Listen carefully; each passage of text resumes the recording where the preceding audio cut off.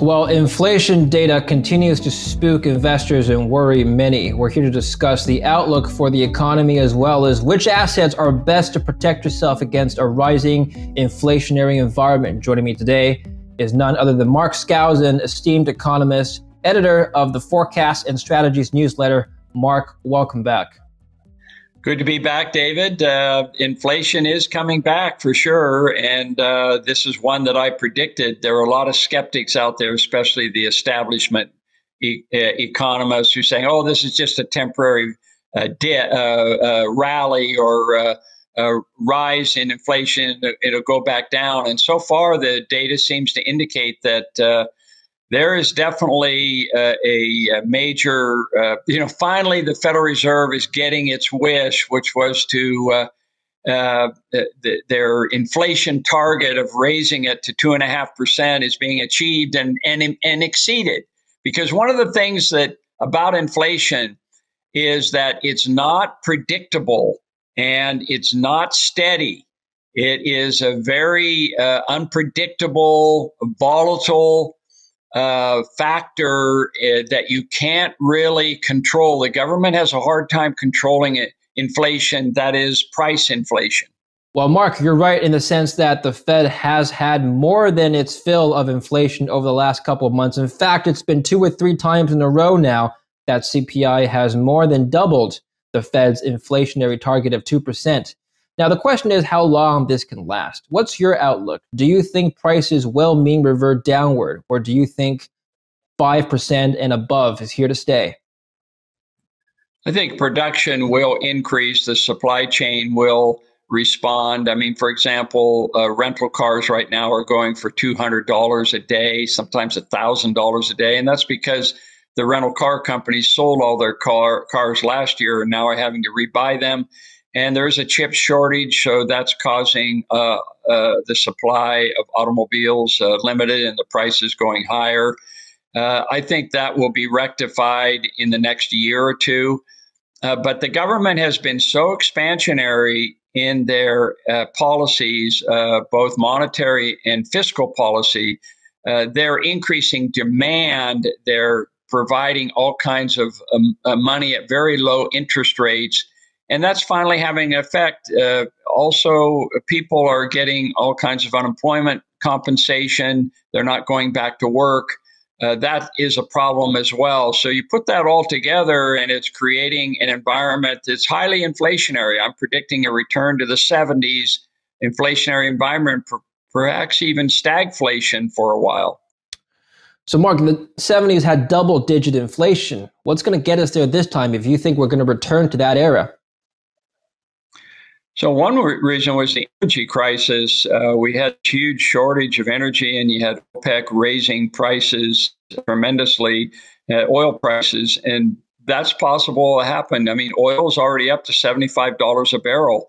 So energy prices rising sharply could be a big factor in pushing other rates up, whether it's food shortages. There's all kinds of events that could occur that would cause double-digit inflation. And boy, what a change considering that we faced a period of deflation or disinflation that has lasted for many years. So there are a lot of these outlying factors, black swan events that could occur that would drive prices higher. And, we had the pandemic that caused the Federal Reserve to expand the money supply dramatically. The money supply went up 26% last year.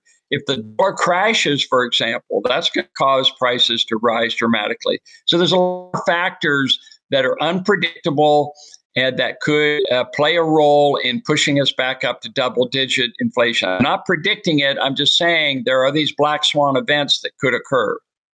Let me just show 2 charts here before we move on. The first one shows in red core inflation, and this is courtesy of Bianco Research. I pulled this off of Twitter.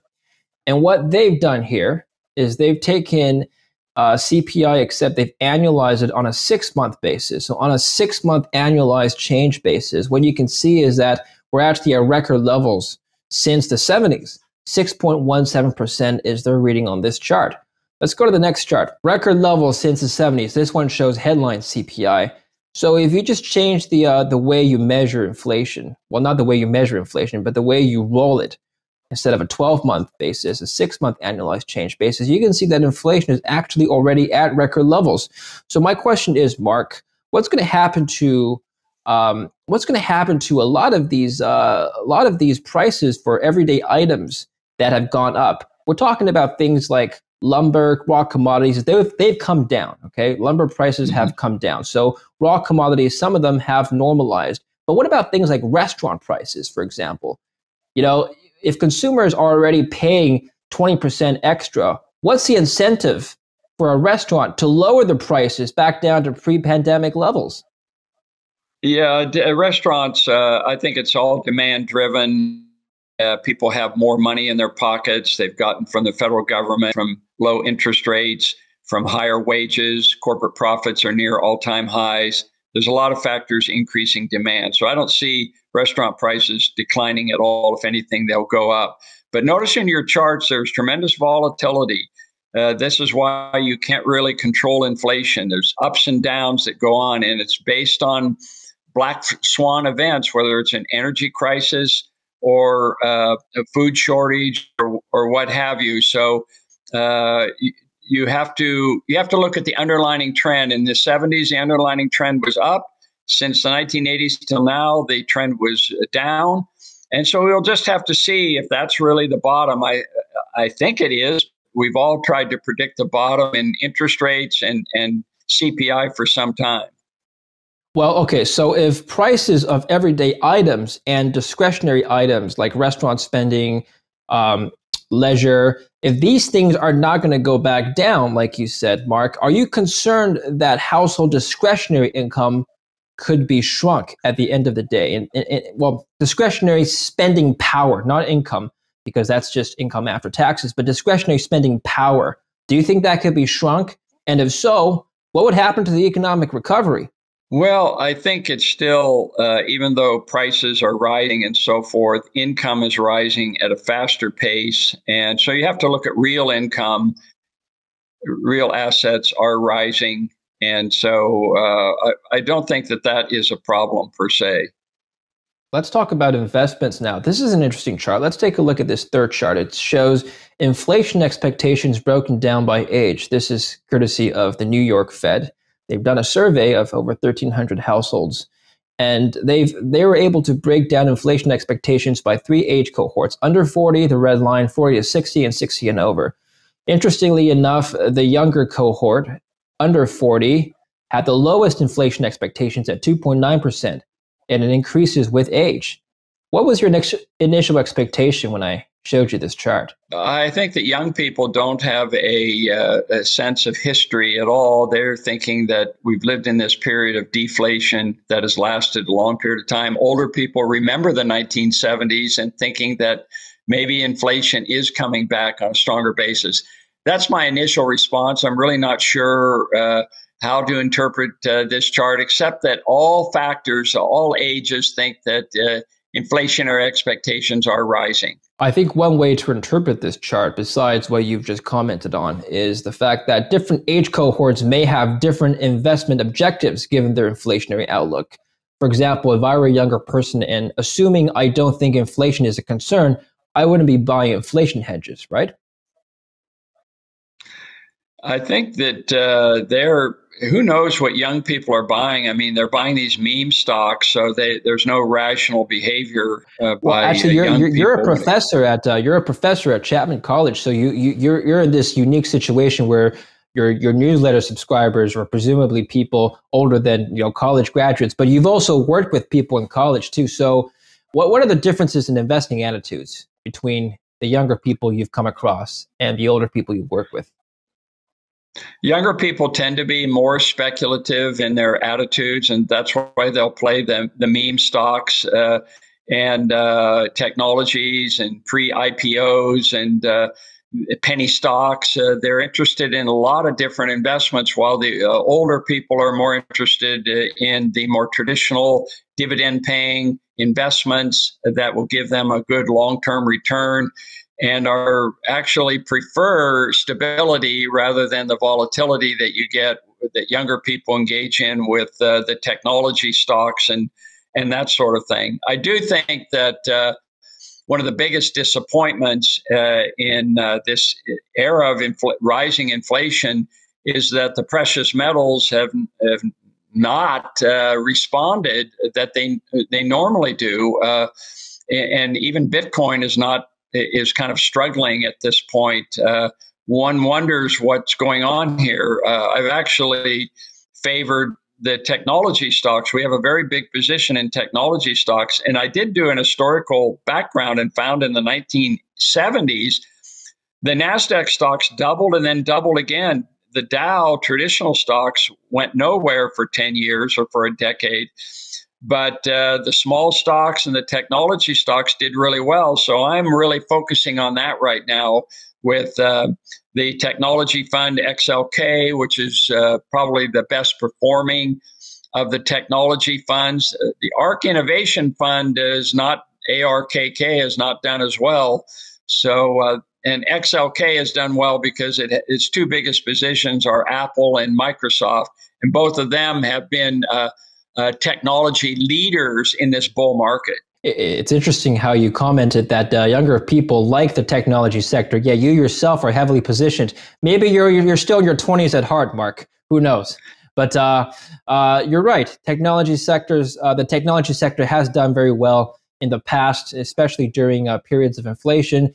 It's funny because we don't consider technology as an inflation hedge. Would you dare to use that term when describing technology stocks? It's not something you normally think of in terms of inflation hedge. We're just looking at what is actually happening, and while the Nasdaq is hitting new highs, gold and silver are trending. Especially the mining companies have been trending downward. Bitcoin has not done particularly well recently, and look, technology companies can handle inflation a lot better than traditional retail type of positions, because they can continue to do their breakthrough technologies even with inflation as long as it doesn't get out of hand. So that's why I think that they're much more versatile in what they can the way they handle the inflation. Well, I guess again, you kind of addressed this already, but I guess the risk, of course, is the possibility of wages not outpacing the rate of inflation. In that case, people would spend less money on Amazon, on Apple purchases, so on and so forth. In that case, I think technology sectors the technology companies would realize a reduction in revenue, would they not? Boy, I don't know if that's the case or not. We're talking about real revolution that we haven't really fully played through in the entire cycle. Amazon is still expanding their technology and how they're cutting costs. You look at the chip makers and how they have a supply shortage right now. So they're engaged in a lot of new changes and so forth. You look at Zoom, you look at Netflix, you look at all of the things that it's really hard to predict what they're going to be doing several years from now. So I wouldn't count them out at all. All right. So you favor the technology sector at this time. And finally, Mark, let's talk about Freedom Fest. It's coming up. Tell us about it. So Freedom Fest, for the first time, we've moved out of Vegas. We're in South Dakota, the land of the free and the home of the brave. We're meeting in Rapid City near Mount Rushmore. We have almost 2,500 people who are coming next week, July 21st to the 24th. If people go to freedomfest.com, they can read and still make reservations and join us. It's just an intellectual feast in the middle of nowhere, practically. And we're going to be talking philosophy, history, science, and technology, healthy living. Our theme is healthy, wealthy, and wise. We have the Anthem Film Festival's 10th anniversary. We have a financial conference. And it's really going to be a fun event. And I know Kitco TV is going to be there, Newsmax, C-SPAN. There's a lot of media coverage. we're really looking forward to getting together and enjoying our freedom for the first time in a year. So we hope to see a lot of the viewers coming there, and it's really going to be a lot of fun. Can you give us a few headliners' names just to tease us a bit? Yes, we have Dr. Drew on healthy living. We have John Mackey, the CEO of Whole Foods Markets. We have Hershey Ali, Ayan Hershey Ali, who's a former Muslim, talking about the Middle East. We have Steve Moore and John Fund and Grover Norquist talking about supply side economics. One of our fun things we're going to do is our breakout sessions and debates are really good. Our mock trial is going to be on the pandemic. Was the pandemic severe enough to justify the lockdown? And we have mock trial is always one of our more popular events. And we also have a question: what four economists belong on Mount Rushmore? And even the question on the four presidents that we currently have on Mount Rushmore, are they really the ones who deserve to be on Mount Rushmore?